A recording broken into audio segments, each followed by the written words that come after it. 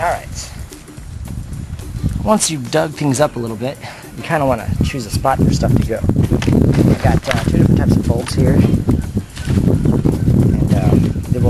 they're just a variety of different ones. So I'm going to kind of place them out all over the place, make it look kind of random, because Lord knows nothing in nature is not random. So got a bunch of these little things here, kind of place them all over the place. Actually, not this one right here. This one's actually it's a lilac? No. Lily. It's a lily, I think. Lord knows, I can't remember anymore. But yeah, you kind of want to make it look a little random, so kind of place them all over the place. Doesn't really matter. Use those guys as an example. Alright, next thing you do is after you've broken up your stuff, you might have to dig in a little deeper here. You can use your hands too if you like, though depending on if you're into creepy crawlers or not, because you will find things like worms and a lot of soil. I was finding them like crazy in my front yard. This stuff must not be as healthy. Obviously there's nothing grown here, so Lord knows that this stuff may not even grow.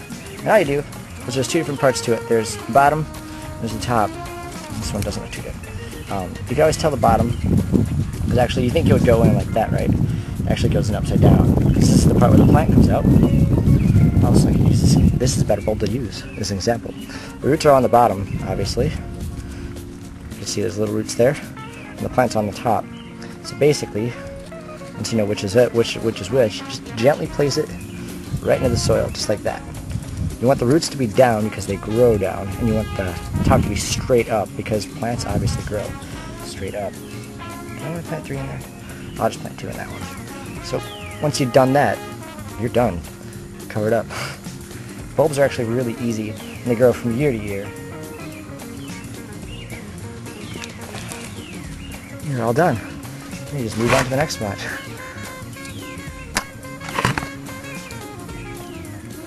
Same basic idea. Get in there really well.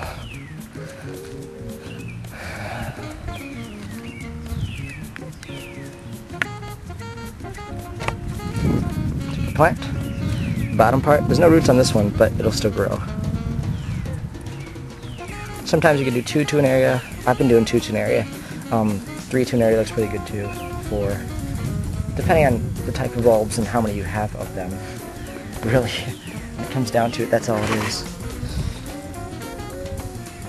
This is actually from last year. It's one of those peat pellets I've been using, and they break down over time. It does take a little while though. You can see the roots actually grow out the sides of them, not the bottoms, so the plant can actually grow. But it's all for the most part just normal soil in there. It's pretty cool. You also want to be planting to the depth that is shown on the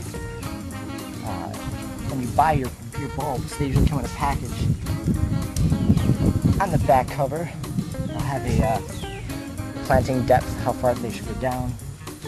If you don't plant them to the depth it's supposed to be, they could be too high. If they're too high, they'll fall right over. If they're too low, they may not grow up high enough to reach the light and die on their own. So you got to make sure they're within a boundary that is suitable for it. Also, what's good for bulbs is when you're digging, dig a little bit further down, break up the soil a little bit. That way when the roots grow down, it won't be so hard on them.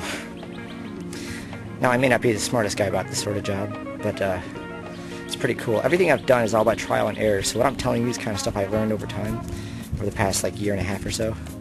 And I've been dealing with a lot of plants. I grew a lot of plants last year and a lot of them died, believe me. I killed a lot. But everything dies. So you can't get too attached. But it's nice. Once it's all said and done, everything grows. It's really awesome. You have this really good feeling of self-accomplishment. So it's pretty sweet. Don't be lazy about it. Really get into it. It can be very nice in the end. When all is said and done. Looking for a cool shot here. It's not really working now, is it? Yeah. It could be very fun. It could also be a really good learning experience. It's very peaceful too. Clears your mind. When you're like really focused on something, clears your mind. When it's not like work, when it's like something you like as opposed to like work, and it's fun. Yeah. Dirty knees. Dirty, dirty knees. See you guys.